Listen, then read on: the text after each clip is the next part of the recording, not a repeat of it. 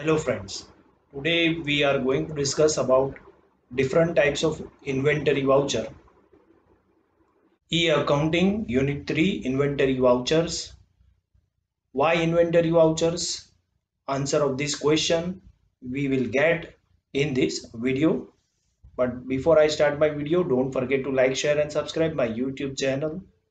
Teleprime inventory vouchers perform the same function in the inventory system as accounting voucher do. जिस तरह से accounting voucher काम करता है उसी तरह से इन्वेंटरी वाउचर भी काम करता है. There are the means by which you enter transactions relating to the inventory. The vouchers record transaction relating to the issue and receipt of stock, the transfer of stock between go down, the physical stock adjustment. The following inventory vouchers are available in Tally Prime. ये सारे inventory vouchers है. ये vouchers क्या काम करते हैं? जैसे issue of stock, receipt of stock. अगर स्टॉक को एक गोडाउन से दूसरे गोडाउन में, वेयर हाउस से गोडाउन में ट्रांसफर करना है तो वो रिकॉर्ड करता है. फिजिकल स्टॉक एडजस्टमेंट करना है तो ये सारे जो काम होते हैं वो इन्वेंटरी वाउचर्स में होते हैं. These are the different vouchers that is covered in this video. For purchase order, remember the shortcut key for it, control plus F9. If it is asked in exam what is the shortcut key for purchase order, then your answer should be control plus F9. What is the shortcut key for sales order? Control plus F8. What is the shortcut key for rejection out? Control plus F5. What is the shortcut key for rejection in? Control plus F6. What is the shortcut key for stock journal? Alt plus F7. What is the shortcut key for delivery note? Alt plus F8. What is the shortcut key for receipt note? Alt plus F9. And what is the shortcut key for physical stock? Control plus F7. So these are the different types of shortcut keys. Purchase order, control plus F9. When purchase order control plus F9 is used, a purchase order entry has to be made in the books of account of the company to assist them in check in whether the goods have been received or not. The purchase order number can be used as a reference. For example, the company wishes to place an order with the supplier for the some goods. Purchase order का सही इस्तेमाल क्या होता है? जैसे आपको कोई पर सप्लायर के पास से परचेस का ऑर्डर करना है तो ये परचेस ऑर्डर यूज करते हैं. ये हमें स्टॉक पे एक चेक मेंटेन करने का फैसिलिटी देता है. जैसे ही हमने परचेस ऑर्डर किया तो हमारे पास एक स्टॉक का मेंटेन हो जाएगा, एक रेफरेंस हो जाएगा कि हमने सप्लायर को एक ऑर्डर दे के रखा है. अब उसके सामने हमें वो गुड्स मिलता है कि नहीं वो हमें इससे चेक कर सकते हैं, टैली कर सकते हैं और ट्रैक रख सकते हैं. जैसे यहाँ पे एक एग्जांपल दिया है, company wishes to place N order with the supplier for the some goods. अगर कंपनी को कुछ गुड्स के लिए सप्लायर के पास ऑर्डर रखना है तो ये परचेस ऑर्डर यूज करेगा वो. What is the use of purchase order? The use of purchase order is nothing but it records placing an order for stock item to supplier. यानी आपने जितना भी ऑर्डर सप्लायर को प्लेस किया है वो सारा यहाँ पे रिकॉर्ड होता है. Details recorded. अब जहां पे आप परचेस ऑर्डर लिखते हो वहां पे कौन सी चीज आप डिटेल में लिखते हो? जैसे सप्लायर लेजर अकाउंट, सप्लायर का लेजर अकाउंट क्या है, name and address of the supplier क्या है, ऑर्डर का डिटेल्स क्या है, name of the stock item क्या है, कौन सा आपने स्टॉक आइटम का ऑर्डर किया है, ड्यू ऑन कौन सी डेट को वो ऑर्डर मिलेगा, गोडाउन कौन सा है जहां पे आप गुड्स को रिसीव करना चाहते हो, क्वांटिटी कितना है, वो रेट कितना है, कितने अमाउंट में ऑर्डर किया है, what is the narration. All these things will be available in purchase order. So this is all about purchase order. Now sales order, control plus F8 is the shortcut key for it. A sales order entry has to be made to record this. The sales order number can be used as a reference. For example, a customer places an order with the company for purchasing some goods, so that will be recorded in sales order. अगर कोई customer ने हमारे पास goods का order किया है तो उसको हम सेल्स ऑर्डर में रिकॉर्ड करेंगे और उसका शॉर्टकट की है कंट्रोल प्लस F8। तो what is the description for sales order? Description for sales order is record order details for stock item received from customer. क्या रिकॉर्ड करता है? जो कस्टमर के पास से ऑर्डर मिला है वो स्टॉक आइटम का ऑर्डर को हम यहाँ पे सेल्स ऑर्डर में रिकॉर्ड करते हैं। डिटेल्स रिकॉर्डेड क्या होता है? उसमें क्या क्या चीज लिखी जाती है? कस्टमर का लेजर अकाउंट लिखा जाता है, name and address of the customer, order details, कितने ऑर्डर, क्या ऑर्डर मिला है, name of the stock item, कौन सा स्टॉक आइटम का ऑर्डर मिला है, ड्यू ऑन, कौन सी डेट को हमें वो ऑर्डर सप्लाई करना है कस्टमर को, गोडाउन, कौन से गोडाउन में सप्लाई करना है, क्वांटिटी, कितनी क्वांटिटी में हमें उसको वो सप्लाई करना है, एट व्हाट रेट हमें सप्लाई करना है, what is the amount, total amount, what is the narration. So that all things will be recorded in sales order. Next one is rejection out, control plus F5. A rejection out entry is passed to record the rejected goods. जो goods rejected होता है उसको record करने के लिए rejection out use होता है और उसका शॉर्टकट की है control plus F5. This is a pure inventory voucher.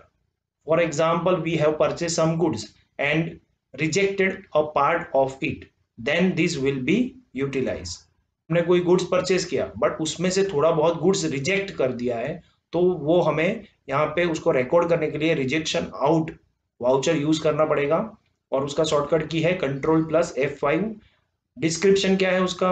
Record rejected stock details return to supplier. ऐसा स्टॉक डिटेल का रिकॉर्ड करते हैं हम लोग जो हमने सप्लायर को वापस कर दिया है due to rejection. It is same like purchase return. Details record, इसमें क्या क्या डिटेल्स का रिकॉर्ड रखा जाता है? Ledger account, name and address of the supplier, stock item जो आपने रिजेक्ट किया है, ट्रैकिंग डिटेल्स, उसका ट्रैकिंग डिटेल्स यानी आपको जो ट्रैक कर रहे हो गुड्स को वो लिखना है आपको, ऑर्डर डिटेल्स, उसके सामने कितना रिजेक्ट किया है वो सारा लिखना है, go down, quantity, rate, amount and narration. So this will be recorded in detail in the rejection out entry. Now rejection in, control plus F6 is the shortcut key. A rejection in entry is passed to record the rejected goods. ये entry कब पास किया जाता है? जब goods customer reject करता है. The rejection in entry is a pure inventory voucher. जैसे rejection out and rejection in both are pure inventory voucher. For example, a customer has rejected goods that was sold earlier. जो हमने customer को goods बेचा था वो customer ने reject किया तो फिर वो हमें रिजेक्शन इन का एंट्री में वो रिकॉर्ड करना है.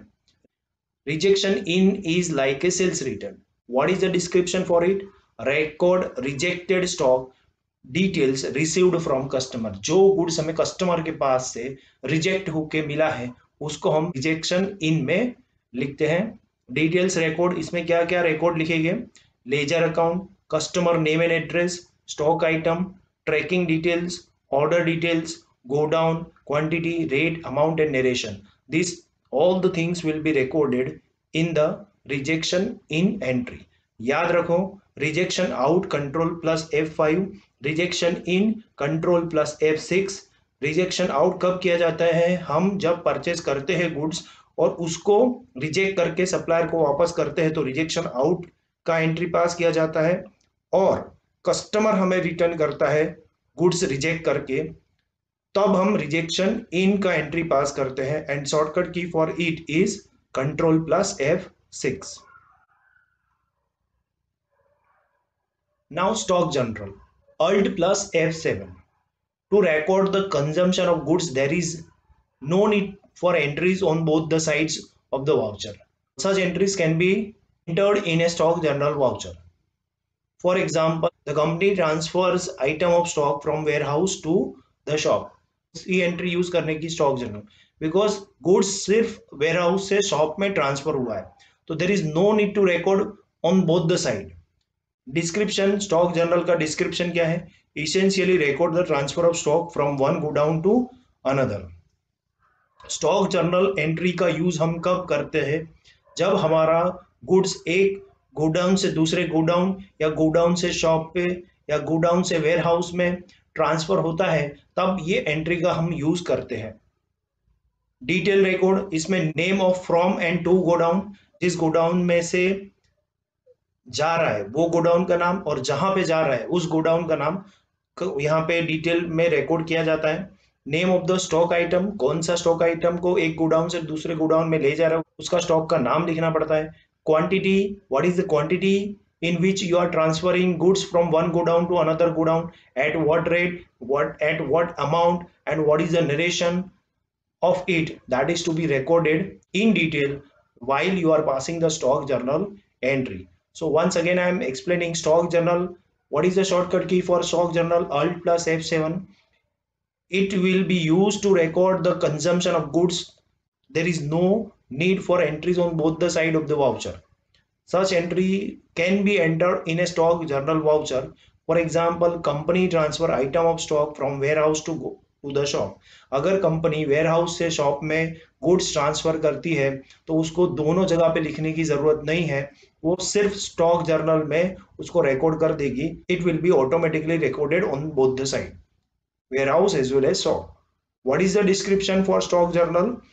It will essentially record the transfer of stock from one godown to another. एक गोडाउन से दूसरे गोडाउन में गुड्स जा रहा है, स्टॉक जा रहा है, तो उसको वो रिकॉर्ड करते हैं उसी.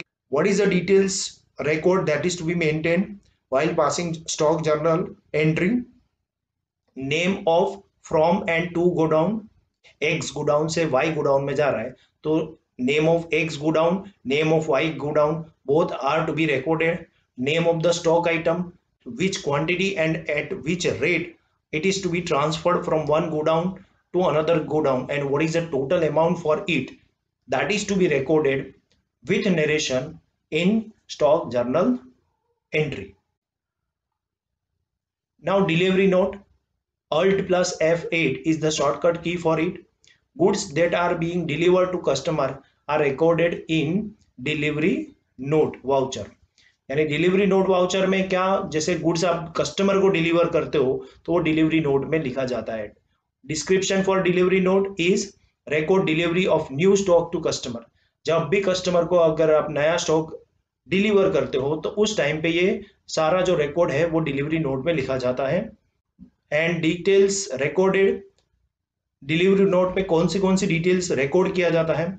Reference ledger account, reference number लिखा जाता है, लेजर अकाउंट लिखा जाता है. Suppliers, if supplementary details are set to yes, अगर आपने सप्लायर का भी सप्लीमेंट्री डिटेल्स यस लिखा है तो ही वो लिख सकते हो. और अगर आपको उसको एक्टिव करना है तो इन F12 डिलीवरी नोट कॉन्फ़िगरेशन को यस करना है. Then name and address, order and dispatch details, name of the stock items, tracking details, order details, godown, quantity, rate optional है, अमाउंट ऑप्शनल है, नरेशन, ये सारी चीजें आपको डिटेल में रिकॉर्ड करनी पड़ती है. Receipt note means Alt plus F9 is the shortcut key for it. Goods that are received from the supplier are recorded in receipt note, और उसको goods receipt note, GRN number, voucher भी बोलते हैं. Description क्या है उसका? Record the receipt of new stock from the supplier. Whatever stock you have received from the supplier, that will be recorded in the receipt note, and shortcut key for it is Alt plus F9. Details recorded.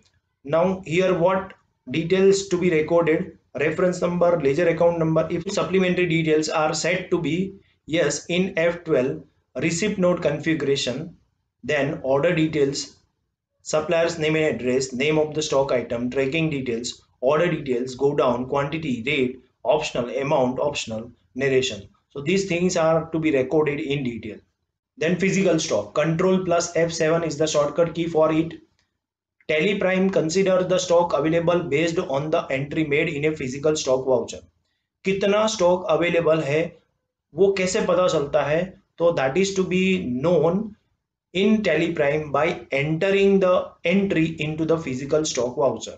For example, on conducting a stock check, the company finds a discrepancy between the actual stock and recorded stock figure. उसका description क्या है? Record the physical stock count as the new stock balance. जो new stock balance है उसको maintain करता है कि कितना स्टॉक हमारे पास बचा है, क्या बैलेंस है, और डिस्क्रिपेंसी हो तो वो हमें चेक करके बताता है जब फिजिकली काउंट होता है तो। Details recorded, name of the stock item, godown, physical stock quantity, यानी कितना स्टॉक आइटम है, कौन सा गोडाउन है और कितना फिजिकल स्टॉक क्वांटिटी में अवेलेबल है। This all things will be recorded in detail while passing the entry in physical stock. Like, share and subscribe my YouTube channel for more videos like this.